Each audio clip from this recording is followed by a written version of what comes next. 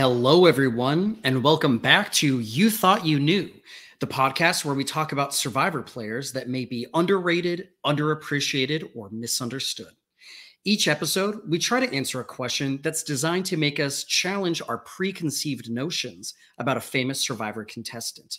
Of course, there are no right answers. It's just an excuse to talk about our favorite show. As always, I'm your co-host, Nigel Bocanegra, and I'm joined by my partner in crime, Kevin McLain. Yes, excited to be here to talk about the first Asian American ever to be on Survivor, Shii Ann Huang. Are you excited? I'm excited. You know, Shii Ann is someone who I think has an interesting role in Survivor history, being on the first All-Star season, but maybe not having the biggest reputation like a lot of the other players that are on that season. So I think it'll be exciting to be able to dive in a little bit more in depth with Shii Ann. Yeah, I think we can dig it in. And I feel like, Thailand's a season where a lot of people skip actually because they heard it's not very popular. So it's like you're kind of missing half of the Shii Ann story by watching All Stars. Both of Shii Ann's seasons have a little bit of a dark hue to them, if you will, in the minds of the fans. But it's time that we dig in, don't you think? Yeah. Well, let's get this thing kicked off. As the first returnee season ever, Survivor All Stars was a star-studded affair. But Shii Ann's inclusion was often scrutinized. Could a pre-merger actually be an all-star? I mean, she placed lower than the rest of the cast, though she did get 10th place just like eventual legend Boston Rob Mariano. Maybe the fake merge wasn't iconic enough for people. And despite Thailand's weak reputation amongst fans, it's still the third highest watched season ever. On her time on Survivor, Shii Ann was combative, she was strategic, and her gameplay was certainly flawed. But did she do enough in Thailand to warrant a return? You thought you knew Shii Ann Huang? Well, we think we do. And on this episode, we're going to answer the question, did Shii Ann Huang belong on All Stars? So, Kevin, to just get us started off here, what do you think of the All Stars cast in general? I think the All-Star cast, I think they did a pretty good job. Maybe more with the men, because I think, for those who don't know, the women's group had a lot of high-profile people decline. So like Colleen and Elizabeth, who were some of the first people you'd call as the OG sweethearts, didn't want to go on Survivor. Colleen, because I don't think she enjoyed the experience. And Elizabeth, who was just gone to The View. She was getting some mainstream success. And so a lot of people say that's the reason Amber and Jenna Lewis were there as backups to them. And for the men, I don't know if you would change any of the male casting on All Star. I feel like a lot of them are locks. Yeah, I think most of them, it would be kind of hard to argue against their inclusion. I think, maybe you could make an argument that Boston Rob, being someone who did not make the jury phase of the game, maybe he shouldn't have been there. And maybe All Stars could be just like all of the end game players, for example. But I think that if you're only going with like the very end game people, that doesn't necessarily mean that you're like keeping yourself open to the most interesting group of players that you could possibly get. So I don't think there really is anybody that I would have wanted to see swapped out from the men's group. Yeah. And, I do think my personal belief always is that Sean Rector should have been there instead of Boston Rob. Obviously, Boston Rob goes on to so much success, but it's like, well, Sean lasted so much longer than him. He's actually tied to so much more of the story. He brings a lot more diversity in. But I think, Rob clearly captured the imagination of the producers, and they bet on the right horse because he obviously, helped make the show what it is today.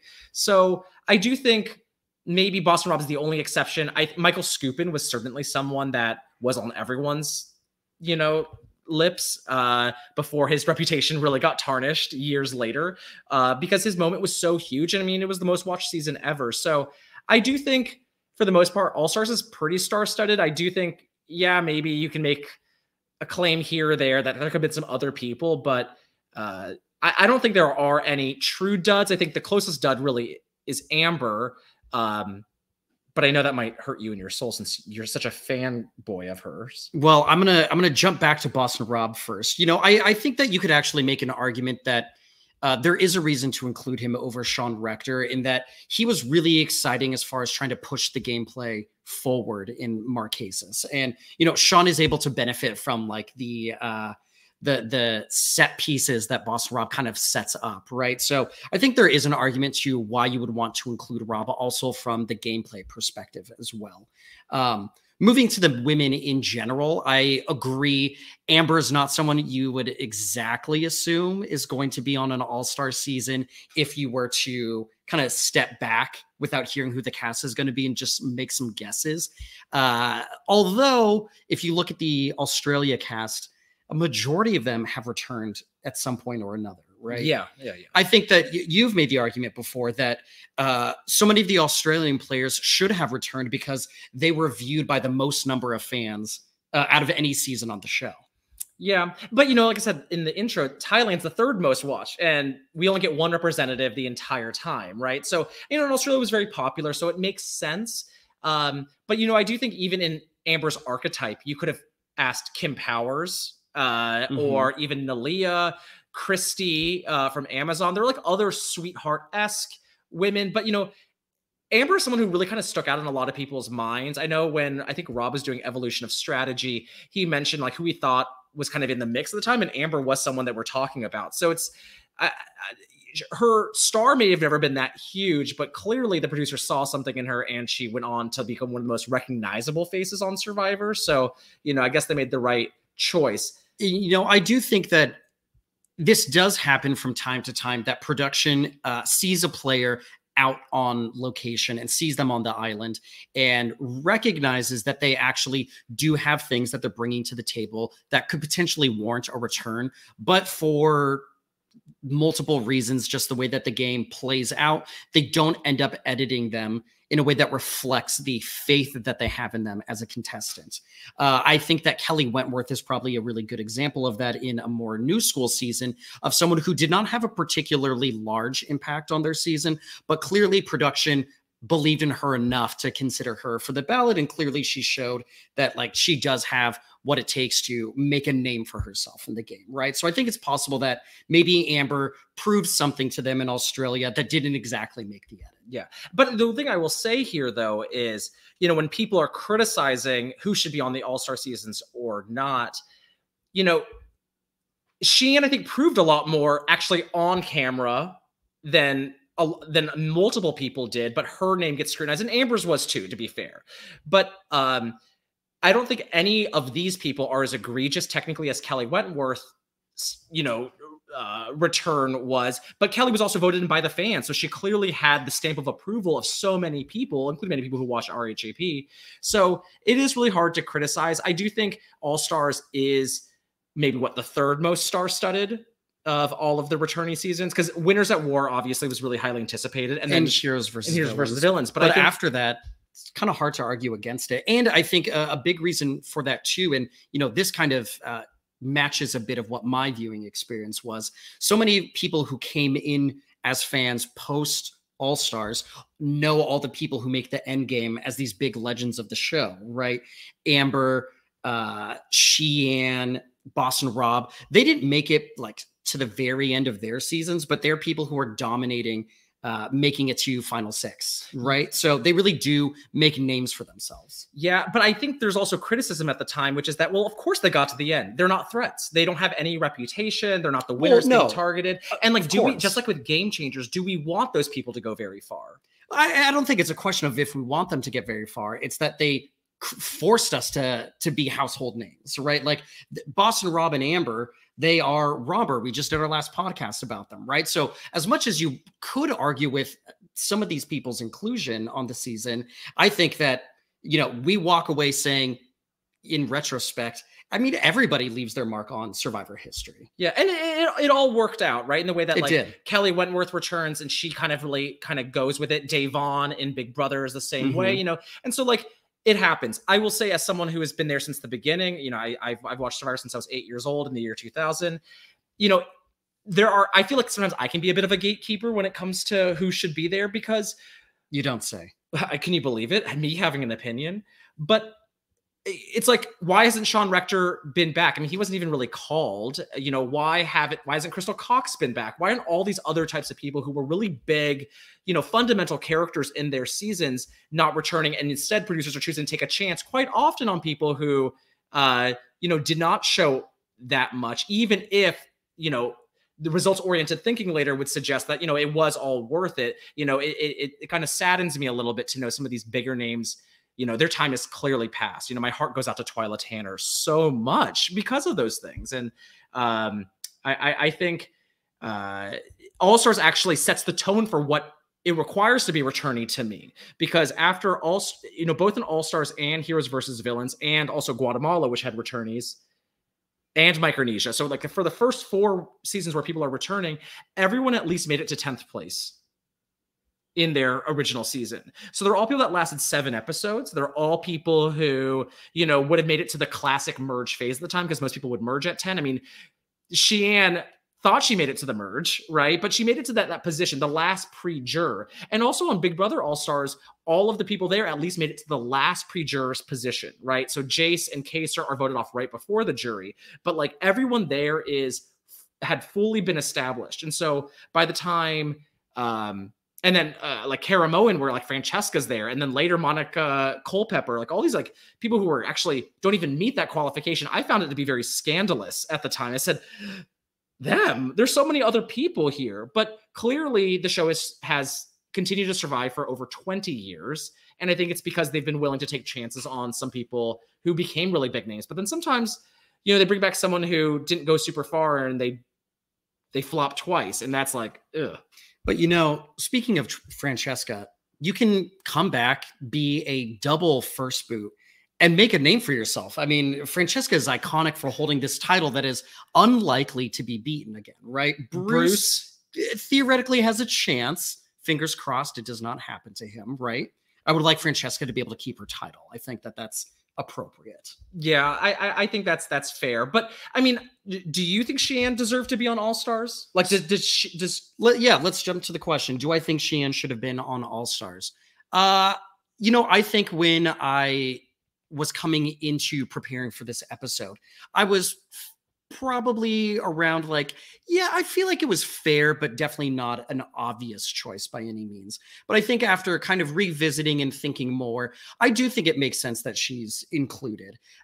She might not be the first person that you think of, right? And if you acknowledge that Colleen and Elizabeth were not going to be there, it's like, well, if they're not going to be there, of course Shii Ann is going to be there. Yeah, that's kind of, I don't know. That's kind of how I see it. What about you? I mean, I think Shii Ann should definitely have been there. I've never thought it was weird. I will say, of course, that she's someone that really works for me, right? Like, she's Asian, I'm Asian, I have a connection to that. Her story stood out to me in a way. She's super unique as a casting choice for the first 7 seasons. I mean, who is like Shii Ann in the first 7 seasons? I think Shii Ann is a really unique character. In the show, and especially in early Survivor.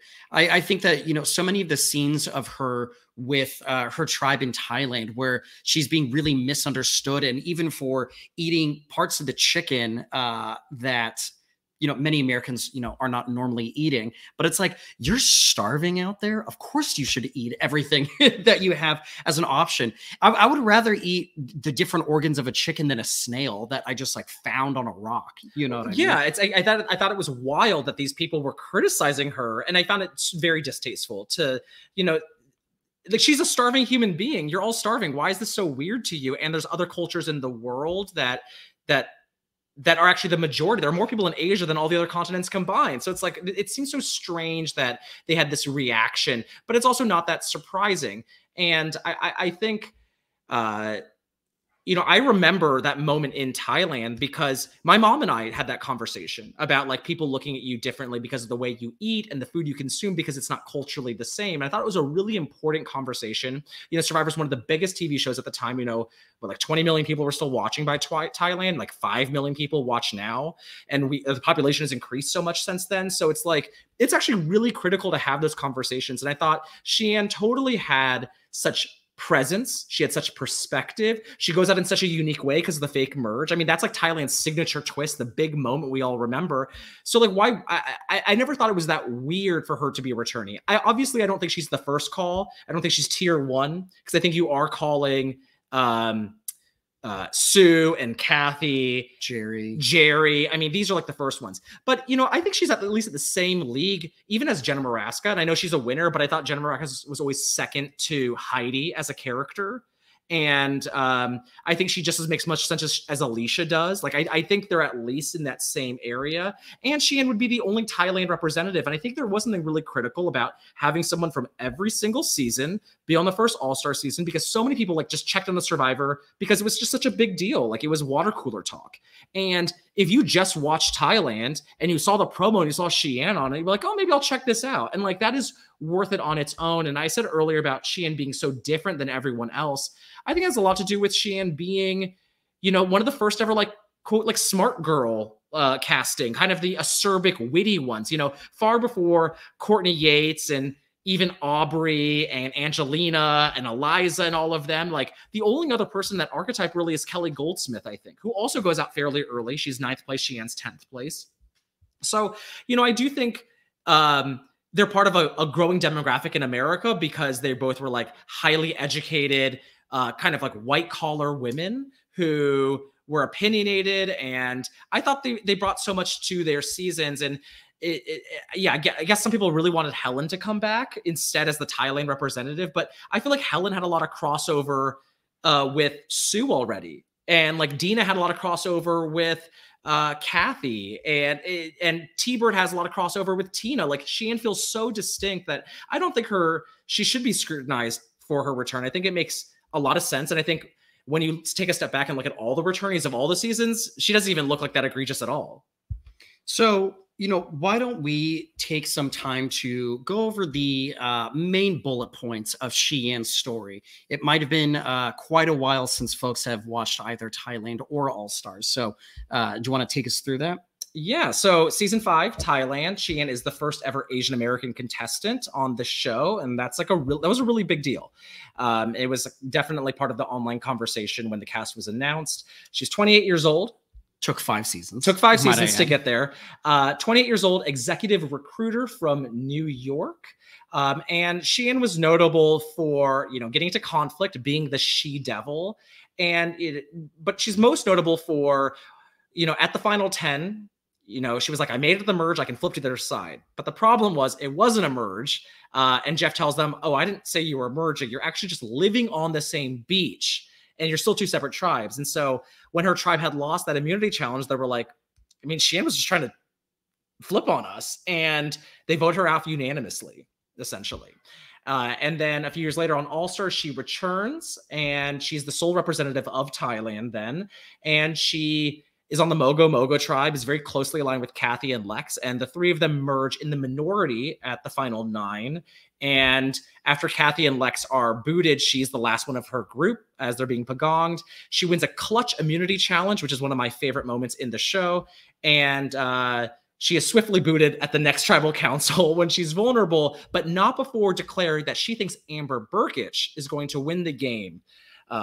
She really only delays her fate by 1 episode, but she truly enjoys the moment as much as she possibly can. Oh, it's like the best day of her life and the worst day of everyone else's, which really kind of made me even more have fun with it. So yeah, that's Shii Ann in a nutshell. I mean, she's a bit of a perpetual outsider. Even when she's in a majority, she never feels like she's like in the locus of power, right? Because Shii Ann, I think, does have a bit of a challenging social game at times. And I think some of that's not even her fault. I do think clearly in Thailand, there's a lot of like cultural like challenges that are happening here. But, you know, Shii Ann does never seem to be taken that seriously by her group. I think she has the record for most votes cast against her in Thailand. And no one seems to want to work with her on All Stars, especially after Kathy and Lex go. So I do think Shii Ann is a very interesting character. But do you have any favorite like Shii Ann moments? You've kind of touched on it, but I certainly love it's not any one particular moment. It's kind of peppered throughout towards the end game, but Shii Ann kind of being this like oracle around Amber's win, because she always feels like she's like really like sharing wisdom. She has identified where everything is like really going. She mentions maybe it was on the maybe it was on like an interview on RHAP. I think it was probably outside of the show. But she talks about recognizing Boston Rob as this big player. He's someone who's out in front, but there's this mysterious force swirling around him. And it's like, it's a really interesting way to just refer to like Amber hanging out with Boston Rob, you know? Yeah. So I love that she really kind of like sits in her wisdom and feels like she's trying to like let you in on the secret. And it sometimes feels like she's also kind of trying to like make herself be correct in retrospect, saying like, well, of course this was like the right decision. Amber was, you know, headed to the end, and I identified her as that threat. Yeah. Well, because in Shii Ann's perspective, Amber is Lady Macbeth, and she's controlling Rob for his vote. And, you know, Amber will say that's not exactly what happened at all. Like, she just liked hanging out with Boston Rob. They were clearly developing a romance, and that the flirting was part of her strategy at first. But, you know, Shii Ann is proven right, essentially, because she's like the swing vote, essentially, at the final tribal council. So by voting for Amber to win, she's essentially validating her own perspective here. And so one of my favorite moments, which is tied to this, is that at the All-Star reunion, you know, Jeff says, Amber, you can give a car to someone. And she gives it to Shii Ann because she was the swing vote. And then it cuts to Shii Ann, and Shii Ann is just like nodding with her eyes closed. She's like, I knew the entire time. I knew. And that is something that, like, when I do a lot of my research, a lot of people like talk about Shii Ann like kind of being a bit of a know-it-all, and she's very smug, and she's always like right, except she's wrong also often. But I just have so much fun with her. I mentioned the immunity win as one of my favorite moments. I mean, I just love a plucky underdog, and Shii Ann embodies that so much. And when she wins that immunity, she is on cloud nine, screaming at the other players, trying to like rip her hat off. Yeah. I mean, she's having the best time because they all discounted her. And that was like my favorite episode to watch. Like, if I was just having like sick from school that day, I'd put the Shii Ann wins immunity episode on, because I just really related to this really plucky, outspoken person who is like literally reading them the gospel. It's like, they're going to be the final two if we don't do anything about it. And they're all like, no, just get rid of her. She's so annoying. And then as soon as she wins, they still don't even want to approach and work with her. Nothing changes after she wins that immunity. No one's like, now I kind of feel like my feet are on the fire. I need to do something. She goes to Alicia, and Alicia's like, I'm going to stop you right there. Yeah, yeah. And it's like, Alicia, hello, why aren't you taking advantage of this opportunity? But I just think, you know, a lot of them just truly did not respect Shii Ann, and probably that is some of Shii Ann's fault. I'm sure like her personality just is not meshing. I mean, it's like between 2 seasons. You can count on one hand how many people really, I think, liked her. I mean, we listened to the DVD commentary of that episode, and Shii Ann and Alicia get into a fight during the commentary. They are absolutely bickering. It seems like it kind of starts like a little fun, and then it seems like it just gets back to the old wounds that are still there. Yeah, and it's you know, Jerry Manthe named Shii Ann as the contestant she least respects at the Heroes versus Villains like biography. Like, when you get to name people, like Shii Ann like really makes an impact. And I think if she makes people, you know, feel so much, then she totally deserved to be an all-star from the beginning. You know, like, I mean, she clearly has a sense of magnitude, and she's only gone for 7 episodes in her season, and she doesn't even make the finale in All-Stars, but like, I think she's like very memorable. So I've always thought she really deserved to be there. Do you have any other Shii Ann moments to highlight? Yeah, I love, I think it's when she meets with Clay, is it? When they think that they're approaching the merge. I think it's Clay, where she immediately spills all the beans. Oh yeah, that's like, oh yeah, it's awful. It's awful over there. I hated it. I hate them. I hate them. You know, she's like, she is initiating her flip in that moment, does not wait a second. So I really enjoyed that. And of course, I think maybe my all-time favorite moment is when she's doing a confessional after she wins the immunity in All-Stars, delaying her execution by 3 days. She turns to the camera and she says, stupid people, let me repeat, stupid people, stupid players. And you and I quote that and like twist the quote to like whatever we're referring to that day. We're in traffic or whatever. It's just like stupid. I think she's great because I think Shii Ann is like super. She's very well spoken. I mean, totally give her that. And she's very opinionated, and she has no problem ruffling feathers because she believes in the sense of the truth of whatever it is. So like one of my favorite moments for her is at the All-Stars Final Tribal Council. It's a very bitter affair.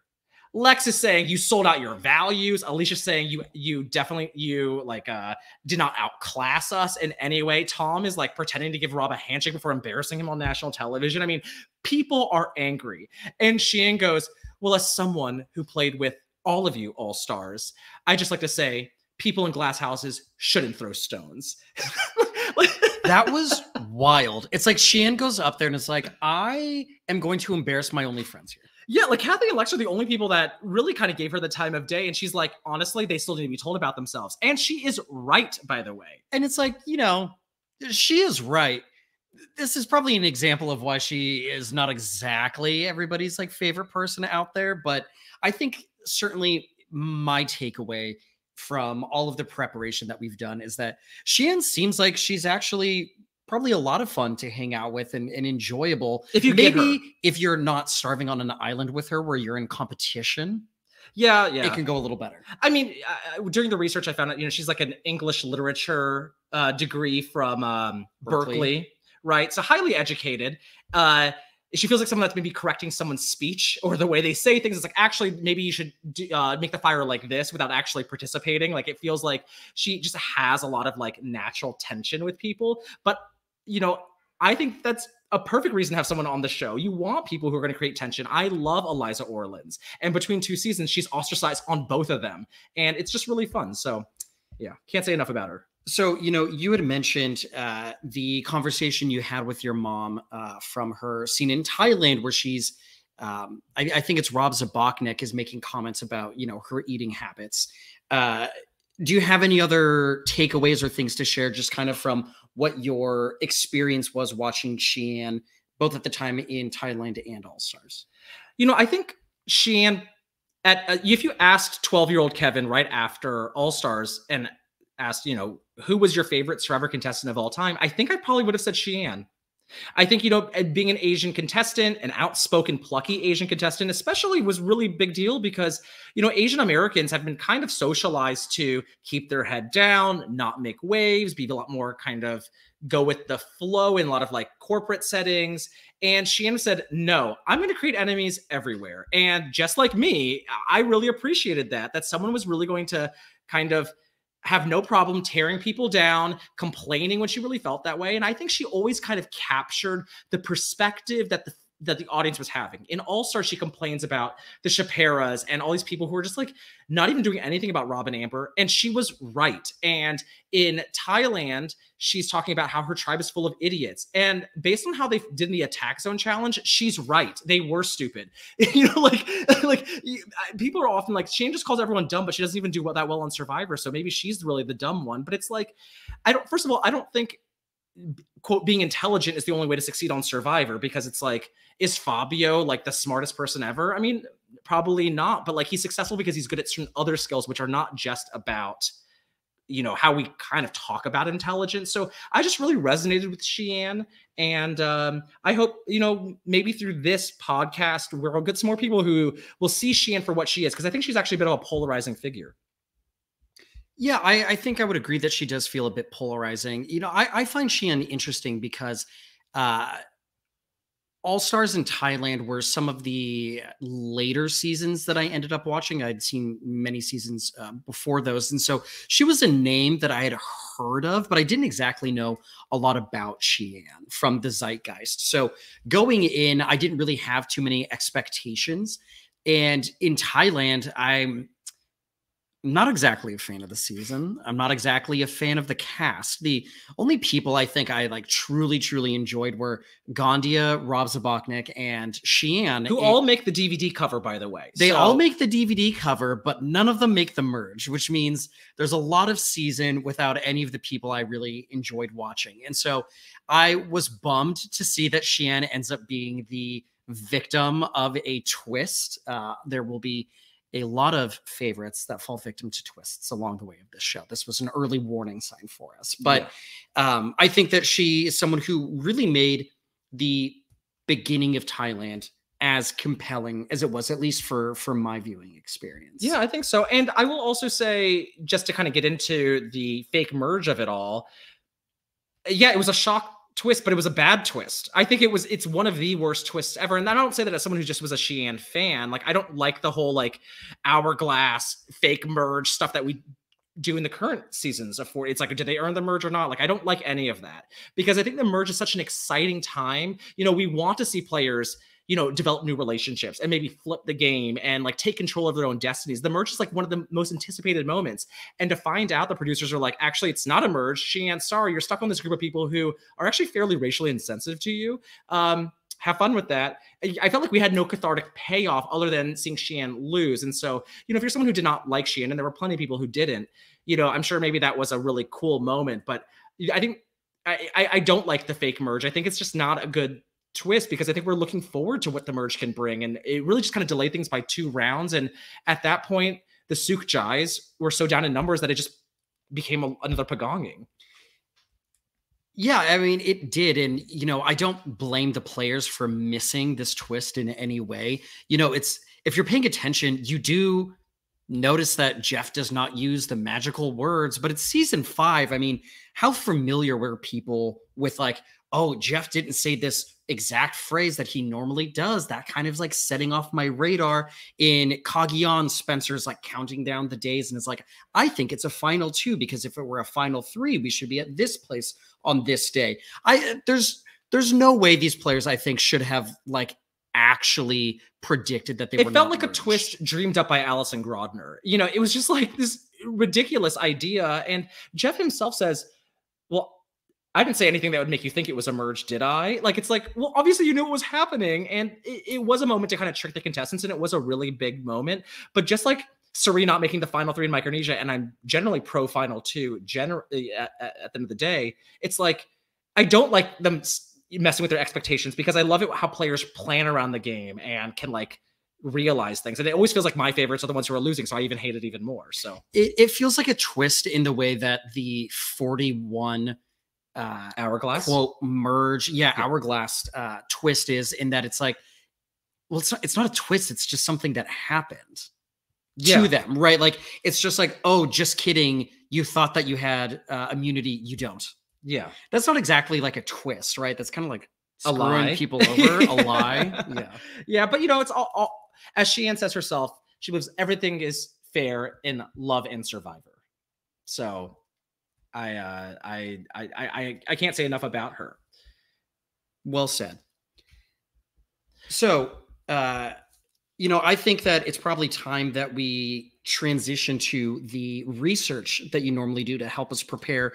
I'm really interested in kind of hearing what people's thoughts were on Shii Ann at the time, because so much of my knowledge comes from years and years after. The current perspective of Shii Ann. So we're going to first dive into the current perspective of Shii Ann, and then walk it back to see how maybe that fits into the then perspective of Shii Ann. So I did my research. I went on to Reddit, of course, to kind of just get what's the discourse like. I searched and found a post where someone asked, why did producers choose to bring Shii Ann back over any of the contestants in Thailand? And the comments, I think, made really great points, which is that, you know, she was a good potential strategist in their minds. You know, Shii Ann talks about strategy. She's very quick to identify who is on the outside. Like, she's very analytical by nature. And so that means that she's someone who could potentially come alive in All Stars. And I actually think that's something that Shii Ann's really great at. She's very intelligent, and she's really good at the theory of Survivor, not great at the execution. And I think that's where the social game maybe gives her some challenges. You know, most of Thailand's cast was not memorable, or they were reprehensible. You know, Brian Heidick, I think, as a character, technically really does stand out, but like, he shot that puppy, and like, it's like his production doesn't really like him. So yeah, who else are we really bringing into the fold here? I remember Jeff saying that the final 4 of Thailand is like the ugliest, least interesting final 4 of all time. So of course those they're are very going to 10th specific placer. words he's using. Yeah. So he didn't like it. And then also the diversity. that other female choices declined, and the fact that she was screwed by a twist, so maybe she deserved to come back in some way. And the fact that the twist that happens at the merge is like one of the most exciting moments that you get from the quote merge on in Thailand. I mean, how many more like really memorable moments are there that surpass the twist that we get there? You know, I think that Shii Ann is a part of maybe the most memorable moment of Thailand. Yeah, I mean, because the other ones is Ted and Gandia, Which not the show wants to bury. Well, I don't think they referenced it in the All Stars tree mail. No, I guess that's true. They did not realize it was not going to play off very Today, well. Yeah. Like if you re-released All Stars, they would edit out that tree mail at least. I think, and yeah, I mean, I don't think there's other than Brian's wife maybe telling everyone that they're super rich, like, but that's not as big of a moment as what happens to Shii Ann. Yeah, I think she's at the pinnacle moment of the season, and so I think it totally made sense for her to return. Other things I found on Reddit, a lot of people do saying that like Shii Ann is overrated. Common thing people were saying, but I will also say that a lot of those comments on those posts would say like, well, the post would say Shii Ann isn't that smart. She's a really overrated player. And all the comments would say, we don't like Shii Ann because of her gameplay. We like her because of her personality. Yeah, I mean, Shii Ann, you know, tries quite a bit to get on top in both of her seasons and is not successful. She's able to get into a majority on Sukjai, but she's on the bottom of the majority, right? So that's like the most success that she really ends up getting. And it's not for a lack of trying. And there's plenty of people that are really exciting because of their gameplay. And we love to see the way that they try to make things work. And I think for Shii Ann, from my perspective, it's not exactly how she tries to make things work that's exciting. It's her reactions to things not working. That's a bit more exciting. Yeah. I mean, I just think Shii Ann is funny. I mean, I think that's probably one of the things that you have to get. I think the people who don't like her don't think she's funny. I don't think they realize, like, they're like, oh, this is someone who thinks they're really smart, but they're not very successful. So they're arrogant. I don't like them. But I'm a fan of camp. I love it when people are bad at the game, and that's funny, right? It's like it's fun to have people who aren't perfect. And so I do think that's a part of the issues that if you like Shii Ann, you probably like Survivor Gabon. I feel like there's like a connection here. And, you know, I think that Shii Ann is also very dry in her sense of humor, and that's not everybody's cup of tea, right? Which I think if you don't enjoy dry sense of humor, you're probably not getting a lot of what makes Shii Ann great. Yeah. But, you know, it's like, but by the time Courtney Yates comes around, everyone's like lapping that up as she's so funny. And I think Courtney Yates is super funny, you know, and she has that dry sense of humor. She's like bashing her own allies. And I think maybe one of Shii Ann's biggest issues is that she's not afraid to go after people that like America likes. Like, she totally hates Colby and he hates her back. And so like she has no problem being like Mr. January, blah, blah, blah, lecture. Like, he thinks he's playing such a great game. And then she like is the swing vote that eliminates him. So I do think there's like she loves to make fun of Richard Hatch naked quite a bit. Like, he's very impressive. Maybe not downstairs, but he's very impressive. She makes comments about like, oh yeah, well, they had to blur him. It wasn't a large blur. You know, she always like takes the moment to really rib the kind of like the overdogs, right? Like, Shii Ann punches up a lot, which really makes her work. That's why preteen closeted Asian Kevin loved her, because she's kind of like, in the way that like a lot of kids like Courtney Yates, they say at their China reunion, you know, she punches up. She's feisty. She's scrappy. She doesn't care that she's the minority. She doesn't care if people like her. She's going to fight her hardest. And it's not always the smartest gameplay, but it's the gameplay that I can't help but admire to an extent, because I love seeing people try their hardest. And unlike Courtney, Shii Ann actually was trying her hardest at the game. She's just not nearly as successful as Courtney, because I think, again, some of the social issues. But Courtney was just a little bit better about her dislike of everybody else, right? Courtney says, Todd and Amanda mistake, what is it for friendship? My indifference. That I dislike them less than I dislike everyone else. Oh, yeah, something like that, right? Yeah. And the difference is that that's just not exactly applying for Shii Ann with her specific group of people she plays with. Yeah. And so I also found some popularity polls, 2016 from Reddit. Okay, so I have Shii Ann has 2 outings on this poll. I want you to guess which Shii Ann do you think was ranked higher? Shii Ann All-Stars or Shii Ann Thailand? I think Shii Ann All-Stars. I think All-Stars is a more talked about season than Thailand, and Shii Ann goes farther. And I think I think that she has like a little more to her journey because she makes it so much further than she does in Thailand. So Shii Ann All-Stars ranks at the 40th percentile. Shii Ann Thailand ranks at the 29th percentile. So Shii Ann Thailand's wrong better. again. But I would have thought what you thought, because I like her All-Stars journey more. But I think what helps her in Thailand is she is so much better than most of the cast in the eyes of a lot of these people who are voting in the poll. She's actually the 2nd highest ranked person from Thailand, where she's only the 9th ranked person on All-Stars. She's like middling in All-Stars because there's so many big legends. And that's interesting. We ranked them the other day, and Shii Ann was my 9th top person from All-Stars. So I matched the consensus. And she might be your 2nd best person from Thailand. I think she is my 2nd favorite from Thailand. Right? Because I think she's my 2nd in Thailand. Because I am the Reddit casual is what we're finding. Oh, yeah. You're the baseline for us. Yeah. And the other things I just wanted to note from her popularity poll, because they would show also correlations. So, what were the types of groups and demographics that tended to score Shii Ann higher than others?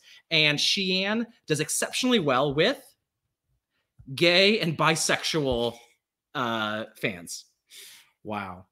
It's the camp. Shii Ann, gay icon. She's a gay icon. In fact, of all the contestants that were polled here, because this is, I think, all the way till Ko Wrong, so the first 16 years of the show, Oling Jatia Taylor ranks higher than Shii Ann in like overperformance just with gay fans compared to. And let me tell you, I love Jatia. Yeah, I mean, and because if you take them literally, if you take Jatia literally, she's this person that's dumping the rice. Like, how could you like being her? bad at challenges? And it's like, who cares? It's because of those things. What do you mean? Thank God someone here is giving us some flavor, and Shii Ann's always giving us flavor, and that's why I just really like her.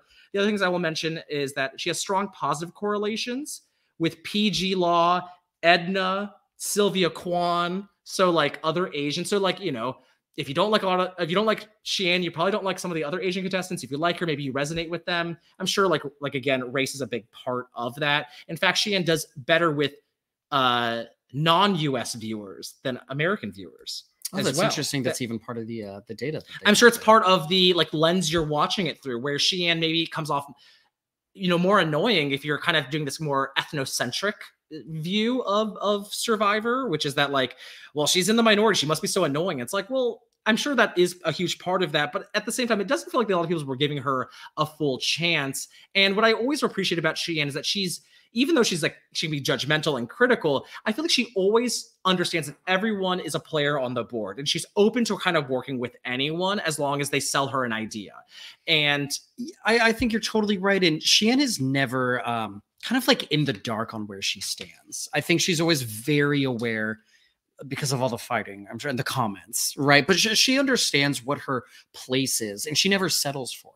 Yeah, and I love someone who's able to understand that they're at the bottom and want to flip, because my least favorite is someone who doesn't understand they're on the bottom and doesn't flip and like contributes to like a stifled game. It's like the Redemption Island zombies, or, the people who just don't care. And Shii Ann's so polar opposite of that. And yeah, maybe she walks away with a lower stipend, but I think she's just so much fun throughout. So yeah, Shii Ann is, in general, I feel like I've identified that she's actually pretty popular. She's in the top half on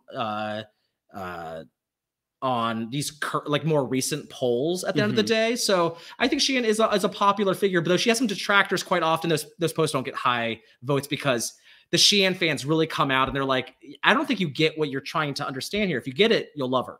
And, I was listening to the Talking with T-Bird that Shii Ann did. Was it good? I loved it. It was between season 38 and 39, actually.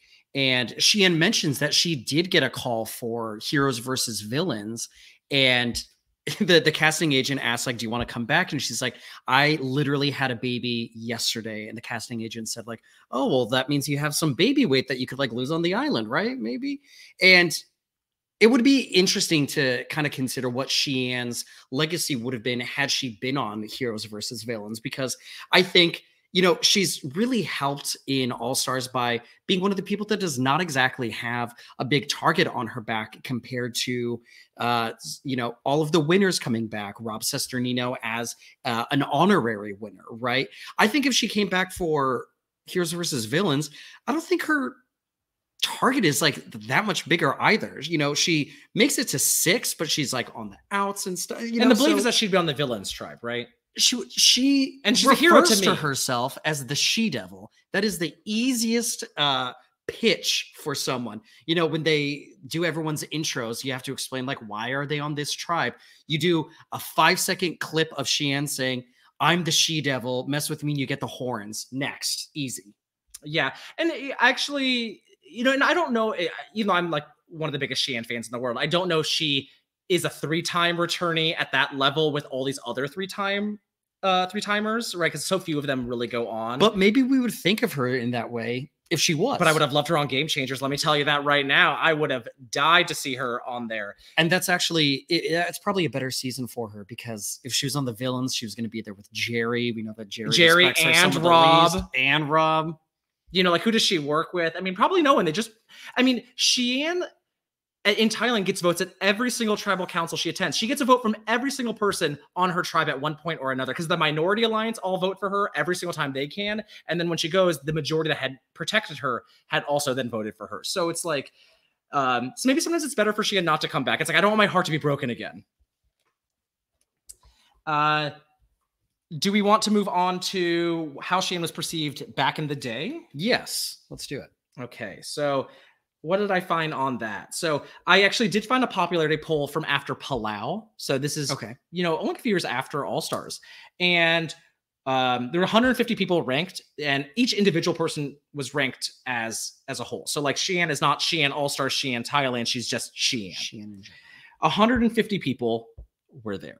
For reference, I believe Amber was like 79. Boston Rob was around that middle in the 80s or so. Where do you think Shii Ann ranked? 64.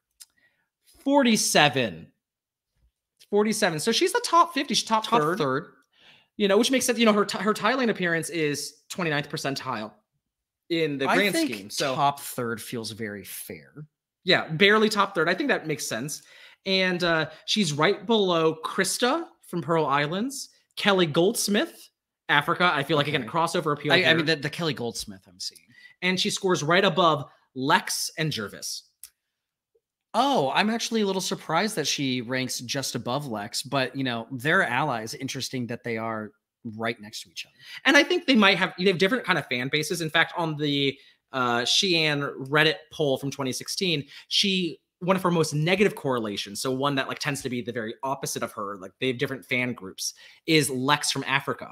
And I think that's because if you like Shii Ann, you probably like Kelly Goldsmith. And if you like Kelly Goldsmith, you do not like Lex from Africa. Though Lex All-Stars is not in that same boat. And I think that's just because there's some differences there. They're kind of like opposite experiences, right? Where Lex is on top and has like the stranglehold on the game, and Shii Ann is trying to break out of the stranglehold that exists. Yeah. I actually found also an EW article from Dalton Ross from both of Shii Ann's boot episodes. Okay. Let me read this for you. From Dalton Ross, legendary Survivor commenter, Thailand boot episode. First things first, pretty much any longtime Survivor fan will tell you that this Thailand edition has been less than stellar. It's understated. Yeah. It hasn't been quite as bad as Africa, but it's been close. Too close. The cast has been boring and the challenges have been too. But even so, every once in a while, Mark Burnett will come up with something pretty gosh darn wily. So that's the fake merge he's referencing. Poor Shii Ann. Homegirl got played. And I gotta tell you, I'm not one of those people who found her to be elitist and annoying, which references that clearly she had a lot of critics. but she deserved to go for her sheer stupidity for even considering switching alliances with the Chewy Gone group. So you don't like Penny, deal with it. Switch tribes, and you ensure that you're the first to go when they get rid of all your former buddies. They were right to vote her Benedict Arnold ass out. Reactions? Wow. I wrote down elitist and annoying because I think that's it's a funny window into the thoughts of Shii Ann at the time, and I love those aspects about her. That's what makes her enjoyable, right? And Thailand is the first season where we hear about the potential of a mutiny. Yes, and she doesn't take it, and I don't think she should, because I don't think by the time it happens, there were still 2 more rounds left, and I think flipping at the merge wasn't crazy. Yeah, maybe she goes out 6, but that's like a pretty good stipend. Like, and I recognize that people will often say Shii Ann, you know, the fake merge didn't screw her because she would have gone home soon anyways. She just likely goes to 6th, which is her All-Stars placement.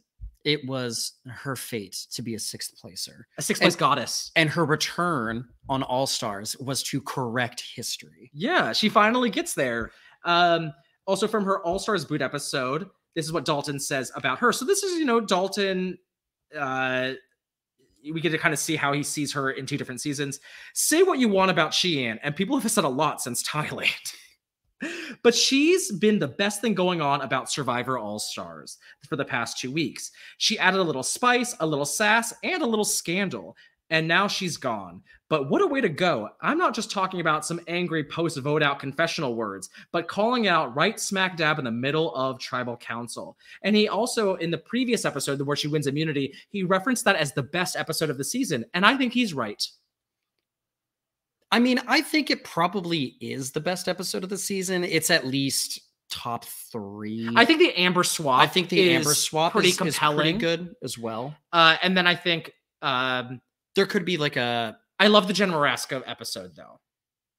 Yeah, I do too. I mean, it's I very understand sad, but it's like powerful. Not every. Yeah. And I think as you get away, it's not about like who you're rooting for. It's more about like your feelings about it, and like because you can appreciate all the characters without taking a side as much. I think my favorite thing about that episode is that it feels like really the first time that you are seeing everybody as an individual person, and that they're people with all these like relationships that go well beyond the show, and the veneer of the show kind of comes down for a moment. And I think that it really does kind of almost like set the scene for why everyone feels so visceral about the way that the game is going to play out later, because you're able to see the strength of those relationships. Mm-hmm. I also found an article right before All-Stars by Mario Lanza, Survivor historian, who's been on RHAP before himself. And so this is what he writes about Shii Ann when the cast was announced. Out of all the contestants in All-Stars, Shii Ann is probably the one who I really don't have strong feelings for, one way or another. I have no idea why, but I have just never been that attached to her. However, that being said, she was clearly one of the sharpest players in Thailand, and she happened to get nailed by a twist. Well, I can't say nailed because she was clearly on the her way out of Sukjai anyways. They already wanted her gone. I just hope she does a better job this time around fitting in with others. I don't happen to think Shii Ann will get very far in this game. Remember, she wasn't well liked on Sukjai, and she isn't the greatest camp asset to begin with. But she is here to play, so you know she might stir up some trouble. No matter what happens, when she goes down, she won't go down without a fight. I mean, that's the most accurate thing ever said about Shii Ann. Won't go down without a fight. And I think it points out to for the people that were critical of Shii Ann, it's not Shii Ann's inclusion was more about like, I mean, I guess I just didn't remember her that much because like there's just other characters that resonated with me more. And I'm sure as an Asian American viewer, she just really resonated with me a lot. So she stood out. So I get like, it was a season that a lot of people kind of checked out of half the time because it's not that great. So, and Amazon comes right after that. So like someone like Mario is probably like, oh, I just don't even remember how I feel about Shii Ann. And I would say pay attention because she does win him over because in his write-up after she's booted, on All-Stars, he writes, first off, I was never much of a Shii Ann fan in Thailand. She never really did it for me, and frankly, I was a little skeptical when I saw she had been cast for All-Stars. I always thought she was irrelevant and annoying. But I have to say, that she did great in All Stars. She was clearly one of the stars of the season, and her Salvation episode where she saved her own butt was one of the best moments of the season. So I give her and the All Stars editors a lot of credit. You turned me into a Shii Ann fan, and I think she kicked a lot of butt this season. She is now one of my favorites. Join the club, Mario. Shii Ann's great.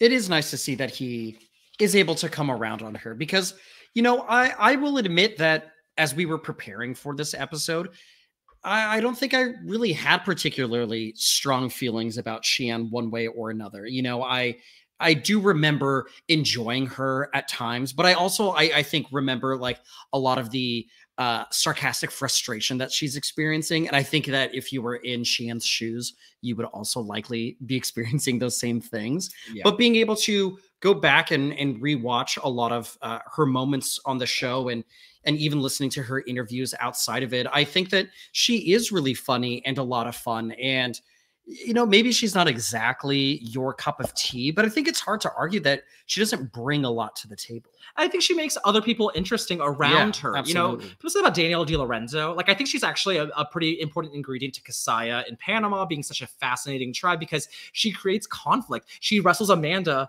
in Heroes versus Villains, and Danielle is considered as like a questionable choice for a returning season, but like she technically does, you know, add to the season. She makes other characters interesting. I think that's an important thing to consider. I also reviewed Shii Ann's Edgic. So that's like what her edit looked like. They give all these different scores. And in Thailand, she is visible in all 7 episodes she lasts. I don't think that's particularly surprising. And she actually is rated, at 6 of the 7, she's rated as complex personality, which Boston Rob also kind of gets that same level, which means that she gets a lot of perspective. We kind of always get an insight into her mind. And in fact, I think after Shii Ann goes, it's like, who are these other 4 people on her group? Because Shii Ann was really kind of the mouthpiece of that alliance. I mean, that totally makes sense to me. Shii Ann is clearly very intelligent and she's very well spoken and is able to articulate her point of view on things. And, you know, when she goes, I also remember being like, who are these for? Yeah. Like, why am I here? I'm not really invested in them. It feels like we're just kind of going to be getting rid of them one after the other and just kind of get to the end of Chewie gone. Yeah, and that's why I say, like, I don't think Shii Ann's a crazy returning option because she's very visible in the episode she is in Thailand. It's not as if, you know, like I said, Amber lasts way more episodes, but she doesn't even have nearly as many like high visibility episodes as Shii Ann does. So I just think, you know, it's not crazy to have her there. And then finally in All Stars, she is under the radar a few times. She's often kind of just giving a narration, especially when it comes to like Richard Hatch and like some of the other contestants. But she has 2 major arcs. The first is in the pre-merge with Colby, who kind of writes her off as someone who is just along for the ride, choosing not to play the game. You know, it's very easy to play the game Shii Ann's playing because all she does is just ask who are we voting for right before tribal council. She doesn't have to make any decisions. And I'm actually glad that you brought that up because that is a part of her arc on All Stars that we haven't really gotten into. And, you know, it's actually, when you think about it, it's really interesting that Shii Ann is a part of the downfall of Colby, and the way that it's portrayed, I think, is also actually really setting up Amber's win, because Colby, in what he's articulating about the game, is really dismissive of someone who is not playing out in front nearly as much. And I think, you know, it's important that they show all of that with Shii Ann and Colby, because it kind of sets up the way that Shii Ann is going to be predicting the future when it comes to Amber when you get towards the end game.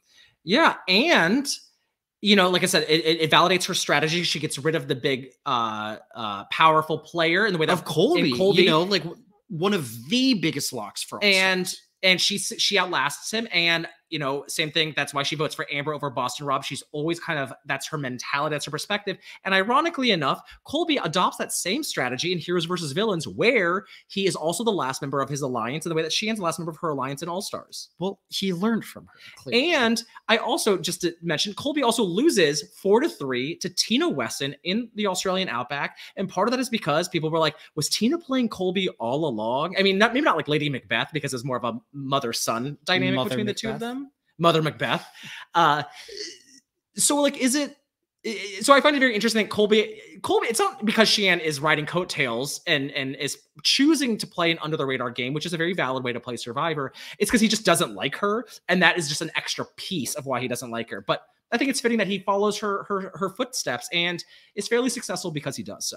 And I think it's also kind of easy to like claim like, oh, Shii Ann would be kind of like falling into the background and not being as, out front when the other people on the tribe are Colby, Richard Hatch, Ethan. There's a lot of like huge names on Mogo Mogo. And Shii Ann is, I think, she's in the way that a lot of players change their game up when they return.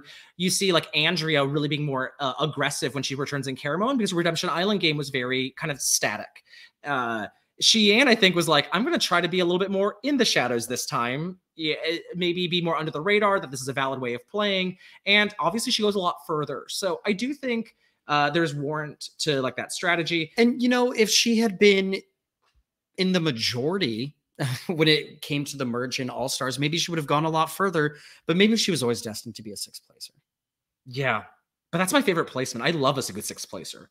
And then I just wanted to say also in All-Stars, her second arc, because the Colby one is her first arc. Her second arc is, of course, after Lexley's, she is the last woman standing, the pagonged. She's actually the first person to say pagonging on the show. Yeah, Shii Ann coins the term. She coins the term, which is crazy because she does not watch the show. Like, Shii Ann's not a fan of Survivor, but she knew the term. She's so academic like that. And she's like, us Mogo Mogos are getting pagonged by the Shapira majority. And I think she really captures that feeling of what it's like to be the last person. And let me tell you, that is that's a personality or an archetype that I've always really appreciated, especially when I was first watching Survivor. I loved Colleen, last of the pagonged of her group, the OG pagong. T-Bird in Africa, Elizabeth is all, they're able to kind of switch up the game a little bit, but she's really the last of her She's tribe. the last of her group.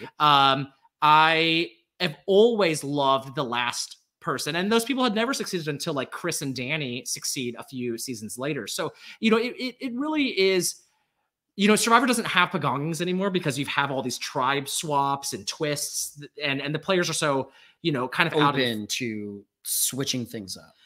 But like Shii Ann was like so refreshing because she's willing to constantly keep pushing for a way in. And maybe Shii Ann was a person in modern Survivor, maybe I wouldn't like her as much because everyone is so strategic, so it's not special. But back in the day, she was so unique for being so groundbreaking in the way that she approached the game. And so, I think Shii Ann, has two pretty good seasons. I don't think she ever reaches the highs of Richard Hatch in his first season or some of these other like A-listers, but I think she deserves to be on the alternate list, I think, for a 3-timer. I don't think she's and it sounds like she essentially was, right? She gets a call for heroes versus villains, but it doesn't make sense. And I think, based on what we get from her from these 2 seasons, I think it makes sense that heroes versus villains was probably the last time she was going to be called. I understand. Yeah. Well, that's all I had kind of for the historical analysis, Nige. All right. So are you ready to kind of jump into what our overall, view of her legacy is now that we've gone through all of this? Yes, I am. All right. So I want to reiterate a couple things that I wrote down from the research that you did. Elitist and annoying. People have said a lot. Stir up trouble and irrelevant and annoying. These are a lot of not positive ways, essentially, of describing Shii Ann. But, I think that they're all really fun. Like I love camp in the same way that you do. And that, these can be taken in a really negative light, I think. But as you said, I think Shii Ann is really a piece of what makes all of this work because, maybe she's like annoying, but her being annoying at times is what drives the conflict. That's what makes episodes interesting, right? In the DVD commentary of the episode where she wins the immunity challenge and Alicia gets booted, Alicia and her are going back and forth, and Alicia repeatedly says throughout this episode, you know what, Shii Ann, you are really annoying. You are good at being annoying. And she loves getting under people's skin. And because she's really good at it. Yeah, and I think that's like she's like it's a skill she has. It's a skill she has. And the way that Amber's really good at like connecting with people and like being such a peace-oriented, Shian's like, no, I know how to set everyone off. And I think on Survivor, like that's kind of, you want to see people who do those things, right? People who push people to behave differently. And I think that's why you can call Shii Ann a lot of things. You would never call her boring, though. You would never call her boring. And yeah, you know, maybe it's not always like the smartest move if your end goal is to win $1 million. But I don't want all of my players to be game bots who are making the most logical move for themselves every single round. Where's the interesting moments in all of that, right? Like I want to see people who are going to be getting into fights, who are going to be pushing people's buttons and egging them on. Yeah, absolutely. So do you think Shii Ann should have been on All Stars? Yeah, I think she should have been on All Stars. I feel much more confident about that, having gone through all of this information. Because, you know, I don't think that like Shii Ann is one of the first people that you think of when you think of seasons 1 through 7, when you're trying to build out an all-star list. But I think part of that is because Thailand is not exactly a love season by the fan base, right? She's the only returnee ever from Thailand. So it's not like production has a lot of love for Thailand either. So I think that kind of results in her being a little more forgotten than if she had been on like Pearl Islands, for example. I think if Shii Ann had been on Pearl Islands and they don't have like the outcast twist and that's replaced by like the twist that happens on Thailand and she goes, then she's probably one of the most remembered people from the pre-All-Star era. Yeah. And I've always believed that Shii Ann deserves it. I think reflecting on some of the historical stuff, I see that, clearly I had at the time been far more in the Shii Ann camp than I even realized. But I do think like the evidence is clear that Shii Ann absolutely earned her spot. And I think she should be given it considering they really screwed her, in my opinion. Yeah, I feel like she deserved another opportunity to come back just for this twist that they pulled on her. But I think that, what I really appreciate about Shii Ann is that she delivered. I definitely prefer her all-star appearance over Thailand, partly because it's like, it feels a little less of like a bummer. And she has a higher high in all-stars. She has a higher high. She sticks it to them one time, including her own allies at the final tribal. She really proved that it was worth her getting a call for her to come back. Yes. Yeah, so I think she absolutely deserved to return, and I think everyone listening to this should also agree with that. But if you don't, sorry, she did. And I'll say, I think she totally could have come back for Heroes versus Villains. I think she actually would have been someone fun to come back. I recognize that Heroes versus Villains was like star-studded, totally packed. But, if they had replaced Courtney Yates with Shii Ann, because I think you make a good point that they have a lot of like similarities of being the smart, witty, sarcastic, acerbic younger women. I think she totally could have filled a slot that Courtney held. Maybe we would have seen her, yucking it up with Sandra on the beach. Oh, wouldn't that been? Because she would have loved to work with Sandra, I think. But I also feel like what I noticed about Shii Ann is that she is very.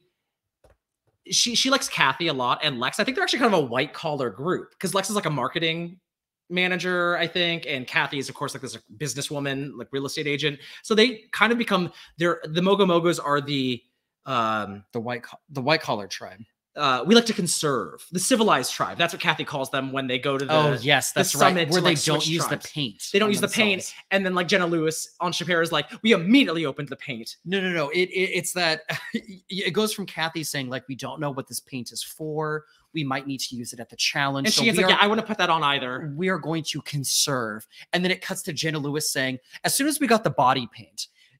Jenna Lewis assumes it's body paint, right? Yeah. And it's clear that the instructions do not say that for Mogo Mogo because they have no idea what the paint's for. So it's like a really fun difference between. And it's a great way to frame the tribes. Yeah, and the cultures that really make those. And that's something I always loved about old school Survivor is that the tribes were really distinct cultures. They were groups that had their own identities, their own norms, their own values. And I think that's why Shii Ann also stood out so much is because she could comment on those things because she is very good at picking up on like a group dynamic. I think she references in her Thailand bio as one of her hobbies is quote organizing people. which is not a skill people tend to really like in others, for the record. So this makes sense. But do you have any final hot takes on Shii Ann? Because I do. I have a few final comments. I don't know that I have any, like hot takes about Shii Ann, but I will say that I think what I really do appreciate about her is that, given the way that her tribe does not exactly take to her in Thailand, the twist that she gets, constantly being back on the outs in All Stars. I really appreciate that Shii Ann never seems to let it get her down. She's met with adversity and her reaction is to push back with strength. And I think that can be really inspiring. And I find it exciting in a TV character. Yeah. So some of the things I just wanted to mention here is that, I think she has a very similar personality to Chaos Cass and Sophie Clark.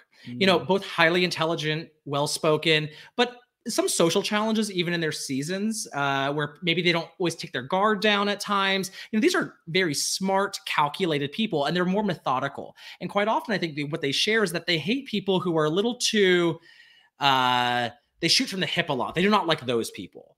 Shii Ann hates Rob Zabocki because she thinks he's stupid. Boston Rob, he's a loudmouth. Cass doesn't like Tony. Sophie can't stand a lot of the members in that season as well. And I think it's because they are highly intelligent and they're such fast processors. They don't understand why people can't keep up. And as someone who can relate to that to an extent, I get why people also might think I'm annoying, because I'm thinking about it and I just why, what do you mean you haven't thought about it? And Alicia and Jenna Lewis and them are like, why would we think about it? We want to get rid of you. I don't want to think about another plan. They find the constant wheels turning as annoying rather than as energizing. And I found that energizing, which is why I think I like Shii Ann and a lot of those types of characters. Yeah, they were like, Shii Ann, you don't understand. This is all we want. Yeah. We don't want to flip on Boston Rob and Amber. We want you to go home. Yeah. And the other thing I will mention is that, if there was an Asian American Mount Rushmore, I think Shii Ann's the George Washington, if you will. She's the first, and her Asianness is such a huge part of her story. Yeah, I think that's a good point. It's not just that she is the first Asian person on Survivor. It's that as someone watching it at home, you get to have a conversation with your mom about, what this means and how other people perceive you and Shii Ann. And I think that's really special. And, part of why I love Survivor so much is when you're able to think about things that go well beyond just your episode of television. Yeah, I think it was so important to have her there. And, Shii Ann is an Asian woman that gets a lot of votes, is not particularly well liked, is a bit of an outsider. And that's a bit of a trope on Survivor, I just kind of looked on the wiki for Asian American contestants and looked at a lot of the women, and a surprising amount of them also got votes at their first tribal council. Even if they weren't eliminated, they're, I think, quite often seen as scapegoats, easily targeted, sneaky or weak in challenges because of their physical size. So a quick rundown of some other Asian American contestants, female contestants that got votes at their first tribal council include PG Law, Brenda Lowe, Becky Lee, Helen from 44, Christina Cha, Edna, Jenny Kim, So Kim, Justine Brennan, Nadia Anderson, and this is a lot. Also later, Natalie Anderson in season 40, is voted off, right? Rachel Lacaux, Sylvia Kwan, Mari Takahashi. And then even people like Erica and Karishma did not get votes, but, Erica had been the target before she had gotten immunity from the hourglass thing. Karishma, I think, has still the record for most votes cast against a single person in a season. There is something that is here about, and I feel like it doesn't mean that the people around them are anti-Asian or anti-Asian women in particular, but I feel like this is a trend that, should be kind of discussed a bit more. That is a crazy large number of people. And, for those of you not watching the video, I can look over at his piece of paper to see what he's written down. And it doesn't even look like there's that many names written there. But I mean, that's a lot of people. I think it's hard to argue that there's not some sort of correlation that exists there. And maybe it's not, so on its nose, but clearly there's something happening there. And what I love about Shii Ann is that she understands that is part of the issue, but she never lets it beat her down, and she, even when she's at the fake merge, when she talks to to Ted, because Ted is African American, right? So like, Mhm. you know, they kind of connect that about what it is to be a little different. And he goes, well, do you think it's a race thing? And she's actually very hesitant to say it is. You know, she's just, you know, I mean, it's more cultural. Like, she really doesn't want to, like, it's funny because she doesn't really care about tearing people down generally, but in this moment, she's like, oh, I don't know what I want to call them, racists. Yeah, Shii Ann's like, I recognize that we're on national television. I'm not gonna be throwing anybody and myself under the bus here. Yeah. And she's like super open about her Asianness being a thing as well. Like in the episode she wins immunity, Rupert gets to kind of give out food to everyone based on like the pecking order. Mhm. And, you know, he gets a steak. Rob gets like a burger or something, and it goes all the way down. And Shii Ann gets the bowl of rice and the water from camp. And Shii Ann, you know, takes it on the chin. She goes, well, is the water purified?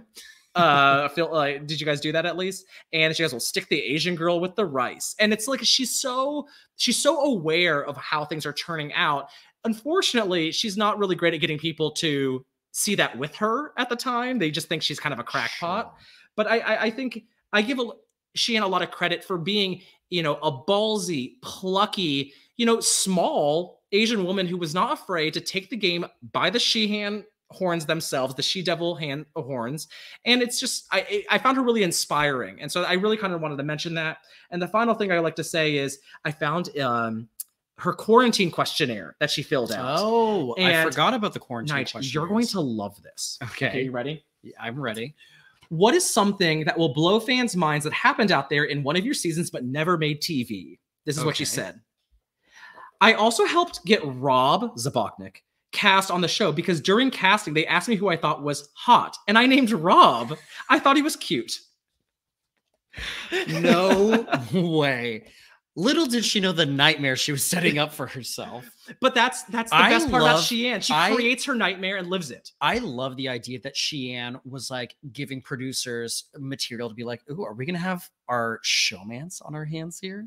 And Shii Ann and Rob. And she laughs at it, and she's so willing to kind of laugh at what the reality is. You know, as much as she, you know, is condescending and looks down at like a lot of the players and their decisions, you know, by the time she is at the final tribal council, she goes like, we all were played.